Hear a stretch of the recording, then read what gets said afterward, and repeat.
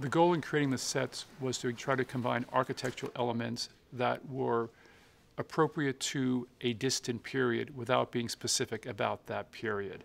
We knew that each of the worlds would be based on a very simple concept. Everything should come from a 50-mile radius. What the characters wore, what they ate, what building materials they had, how they decorated.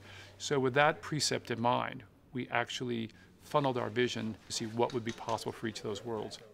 Well, Winterfell sort of falls somewhere really in between, the Red Keep and Castle Black. We don't want Winterfell to feel too wintry, because in the story winter is coming. At the moment, in their terms, Winterfell's experienced a long, long summer. Winterfell, of any of them, is probably the closest to a kind of traditional northern European world with kind of thick, strong castle walls. It's also about keeping warm up there, so you have to have skins in the windows. They have fur skins on their beds. They put lots of rushes down and stuff. They survive in a way. It's not. It's okay. It's comfortable-ish. Winterfell's such an amazing place. It's a huge castle.